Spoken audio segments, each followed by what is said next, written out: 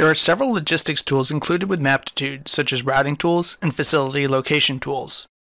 This video demonstrates the distance and travel time tables tool, which creates an Excel table that lists the costs of travel between any number of origins and destinations, allowing you to quickly identify closest and backup locations ranked by travel distance or time. The origins and destinations can be point or area layers. If they are in the same layer, then you will need to create selection sets of which features are origins and which are destinations. In this case, I have a map that contains a point layer of convenience stores and a separate point layer that contains distribution centers that service the stores. Since my map layers are ready, I can go ahead and choose Tools, Routing and Directions, Distance and Travel Time tables.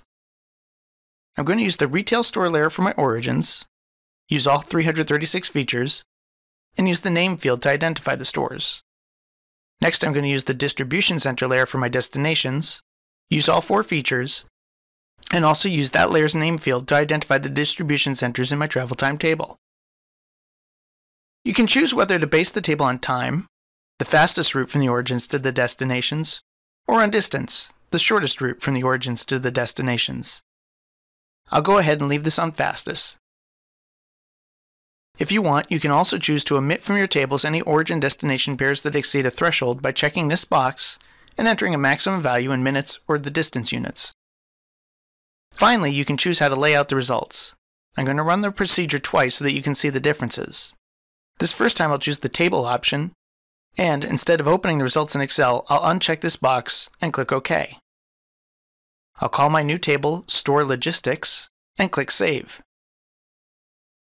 Maptitude calculates the fastest or shortest paths among all of the origins and destinations and creates a travel time table of the results.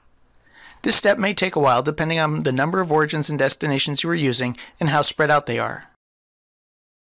You can see in the resulting table, the travel time and distances are shown for each origin and destination with separate rows for each pair.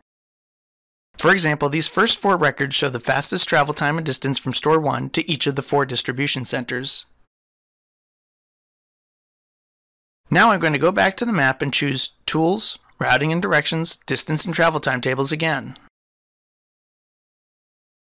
I will use the same settings up here, but this time choose the Matrix option and open in Excel. I'll call my new Excel file Store Logistics and click Save.